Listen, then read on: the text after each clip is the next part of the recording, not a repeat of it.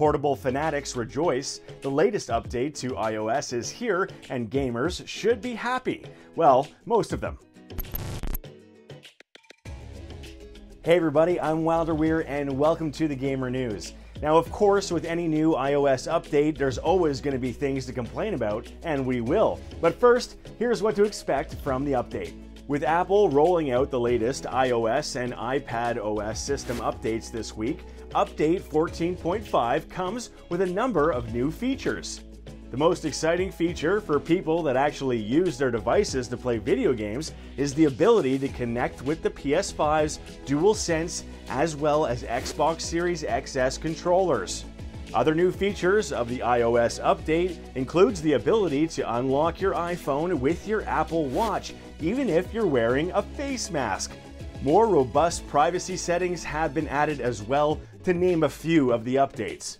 This update comes in the wake of Apple announcing a big expansion of the games available in Apple Arcade, with more than 30 games being added.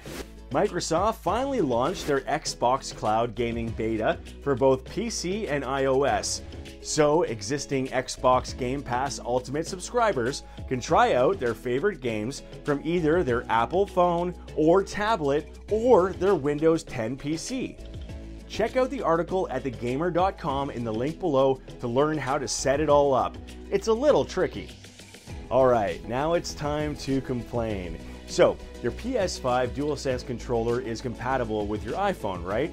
But why not with your PS4? The controller's inability to work a PS4 became even more frustrating when it was discovered that it does work on a PS3.